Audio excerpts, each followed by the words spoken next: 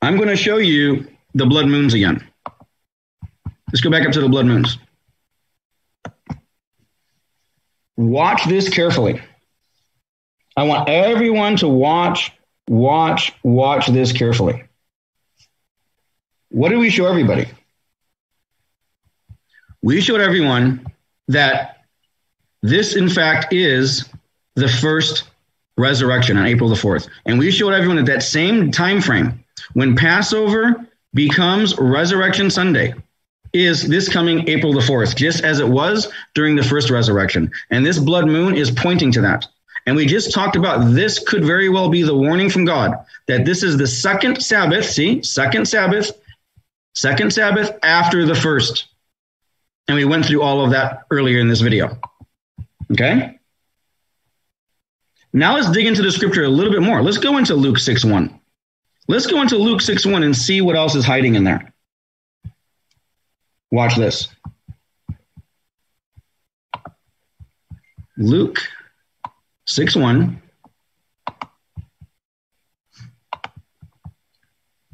And it came to pass on the second Sabbath after the first. We've all read this, right?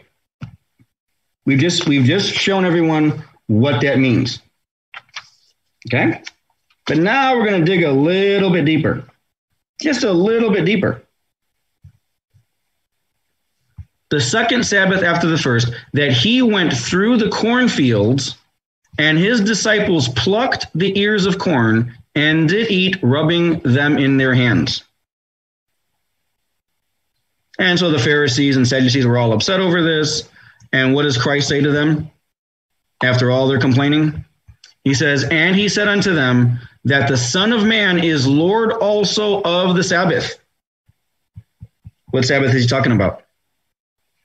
When did he become Lord over the Sabbath?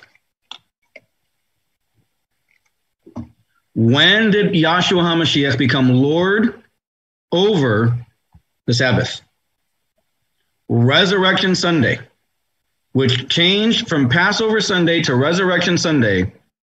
He became Lord of the Sabbath.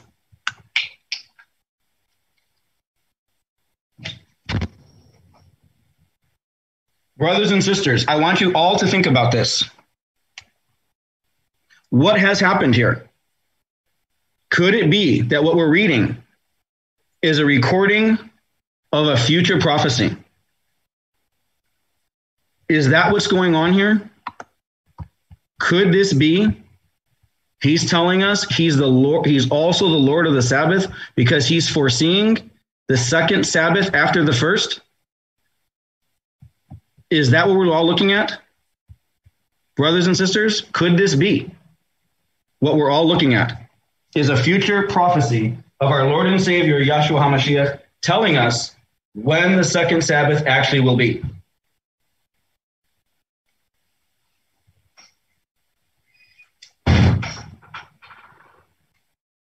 When I took a closer look at this to see what the actual words meant, what do some of these words actually mean?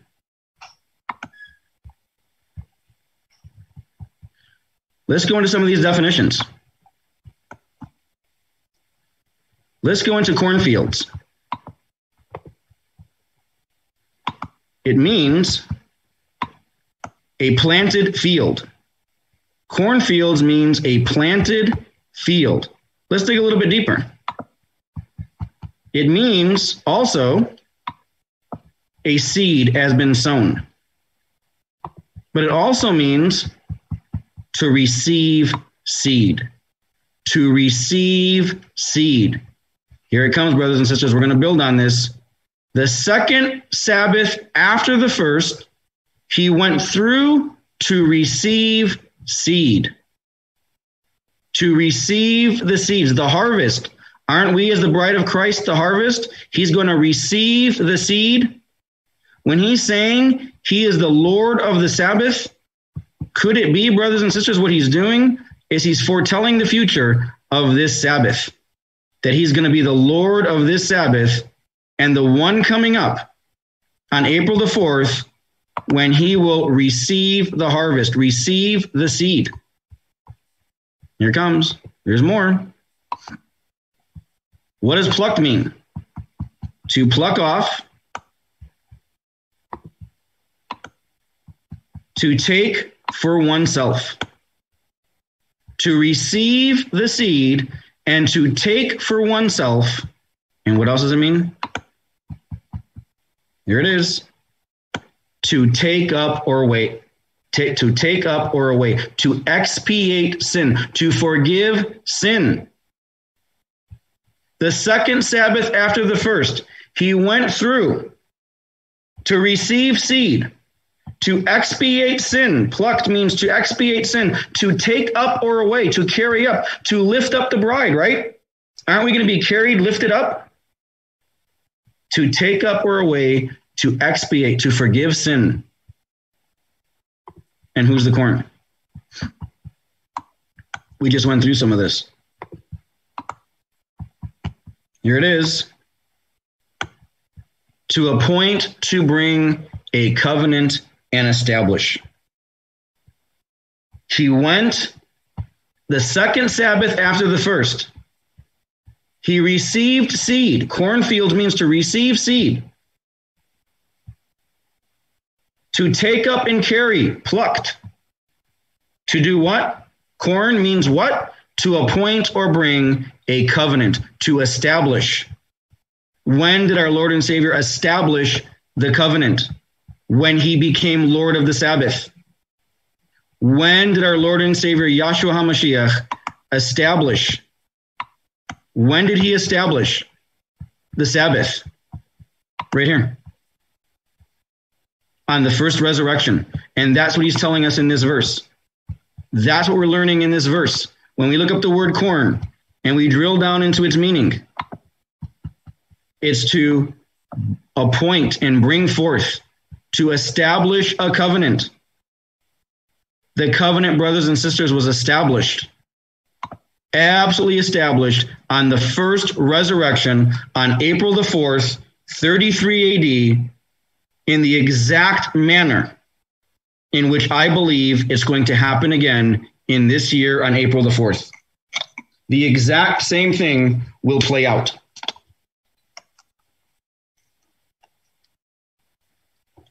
When we go back and look at that scripture,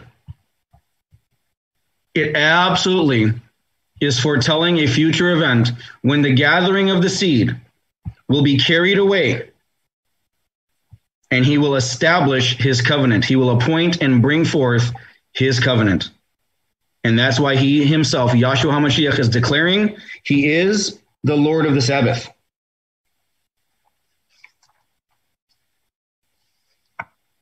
Are you ready, brothers and sisters? We have more. We have more. There's a lot more coming. What this is telling us, brothers and sisters, is that he, Yahshua HaMashiach, his covenant with the bride will be completed when he comes to carry us up and lift us up. Did you know, brothers and sisters, that part of the Galilean wedding ceremony, the groom and his family make a covenant with the bride. Then both families have 1 year to prepare for the wedding. The groom goes and prepares a place in his father's house for himself and his bride. And they prepare the wedding feast. Then the father sends his son to get the bride. The bride's been for 1 year preparing herself. So the groom and his father are preparing the house, they're preparing a room for the bride, they're preparing the wedding feast, and the bride for that same time during that year, she's preparing herself, as we should be. Aren't we, as the bride of Christ, shouldn't we be preparing ourselves for the coming of our Lord and Savior, Yahshua HaMashiach? And then what? So the house is ready. The wedding feast is ready. The bride has prepared herself. And then what? The father sends his son. This is part of the Galilean wedding. The father then sends his son to get the bride on the wedding day. And then what happens? Then on that day, the groom's covenant with his bride is kept. He keeps his covenant with her. He comes to get her. Isn't that what we're expecting, brothers and sisters? That our groom, our Lord and Savior, Yahshua HaMashiach, comes to take his bride on the day his father sends him to come take his bride. He completes his covenant. Isn't that what Yahshua HaMashiach is saying right here? He is the Lord of the Sabbath. When does he become Lord of the Sabbath? On the second Sabbath after the first, when he comes to take the seed off the face of the earth, when he comes to claim his rightful bride, when he comes to make his covenant and keep his covenant on that day, when he plucks and he takes his bride to keep his covenant. And what day is that, brothers and sisters? He did that here. On this date, he did raise the dead. The graves did open. And on that exact same day now, 2,000 years later, we are expecting our Lord and Savior, Yahshua HaMashiach, to keep his promise to all of us, that he will take his bride off the face of the earth on this date. Our Lord and Savior told us he's going to prepare a place for us in his Father's house. And we, the bride, are doing everything we can on a daily basis to prepare ourselves, because he is the Lord of the Sabbath. It's just like the Galilean wedding is playing out. It's exactly what's happening.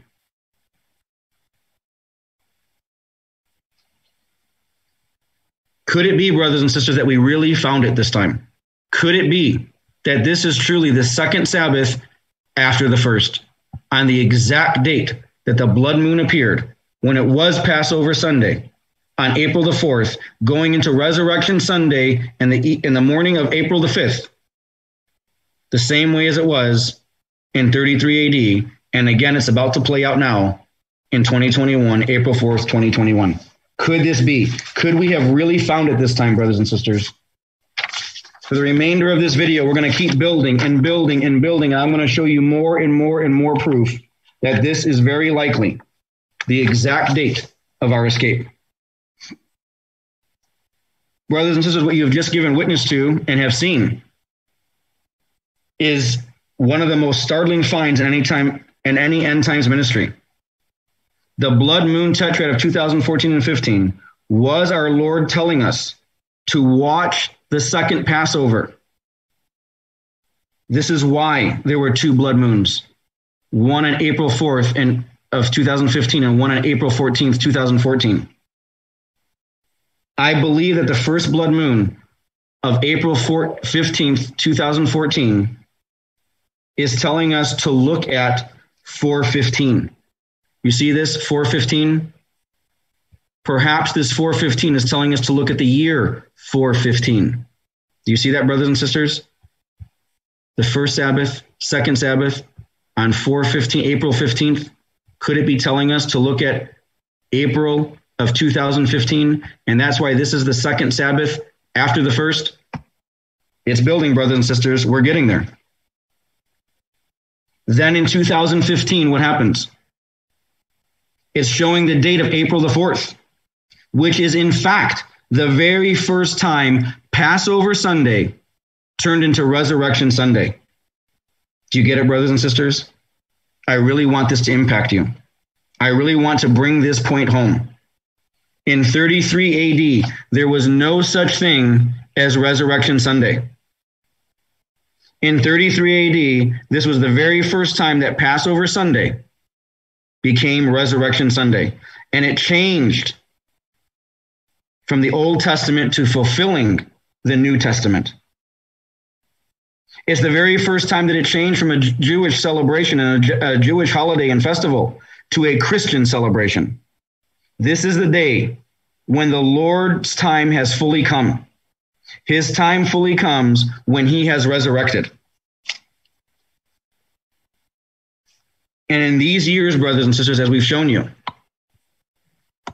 the year we're in which right now, in 2021, it's the only time Resurrection Sunday and Passover Sunday land on the same day and April the 4th, as it was the very first Resurrection Sunday.